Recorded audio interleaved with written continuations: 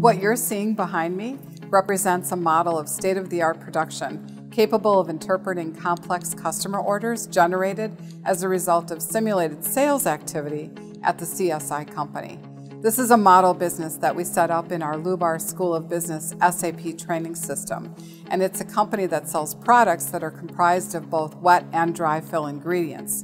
These customer orders for products are sent over to the manufacturing execution system here at CSI, which is in charge of managing that production. The teaching opportunities available in this environment include things like motion control, fluid flow management, lot size of 1, track and trace, and several applications of sophisticated AI to manage the process, to name a few. The production of these goods relies on a sophisticated, fully integrated set of tools from today's leading industrial suppliers. These tools connect the edge of our manufacturing line, right at the PLC and actuator level, all the way to the cloud, where our data is managed. Microsoft has chosen our institute as the one where their newest innovations in manufacturing will be installed, such as AI-equipped cameras, fully integrated with Rockwell MES controls. And it's the story of this integration which is the one we want to tell. It's how to create integrated IoT systems that we must teach. A well-equipped workforce is absolutely critical to achieving the GDP goals of our nation and our communities, and we can't compete on sheer muscle alone. We increase our odds of winning this race when we create a workforce hungry and capable of leading this sort of innovation through skills and knowledge acquisition, and we make that available in this environment rich with integration of machine controls with IoT. The ability to teach in this hands-on environment are the things that differentiate the CSI from all other institutes. And this unique, rich environment is where we teach. It's where we research. It's the hands-on experience working with this integrated tool set, which is the sandbox that we offer. Great minds and investments have come together to create this environment rich with promise. Use it. Come and learn, come and innovate, and connect with fellow travelers and others who share your passion for changing the world one IoT project at a time. This is my personal invitation to you.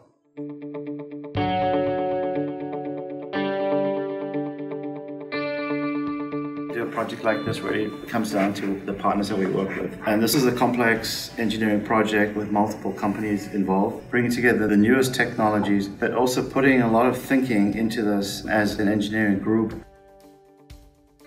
We tried to figure out what elements we wanted to make sure were incorporated. So the independent cart technology was absolutely key to this, and that was something that Michael kind of insisted we had. You know, what does the university need? What do our business leaders need as far as the partnership goes? What would we need for research? So we Haskelled down in Atlanta to develop a functional specification for everything we could consider. And then that became the guiding document to tie everything together. How many different forms of learning can we apply on a single machine? That was really the basis of it.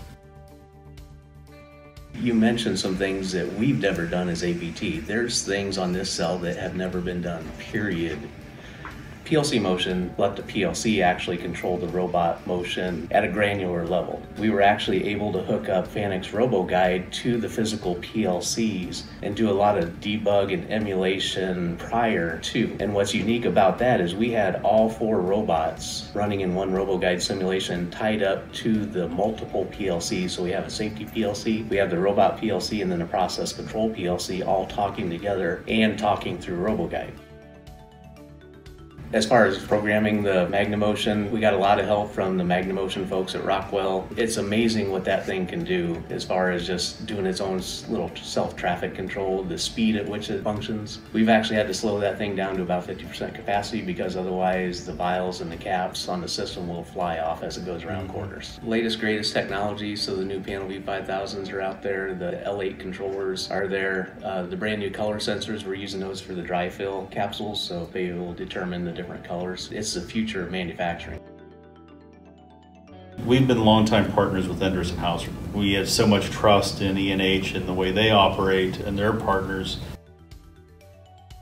Symbiont's aspect involves the liquid delivery portion, and really what we're trying to do is give the university some variability, both from a controls perspective and from a mechanical perspective, so that we can look at how things like varying mechanical designs, varying controls methodology, how network latency, things like that affect real-time high-speed controls, and then be able to integrate the analytics that we're looking at and say, at what pressure can we optimize this skid? Which of the 3 filling methods is the most accurate? How do we want to control our valves?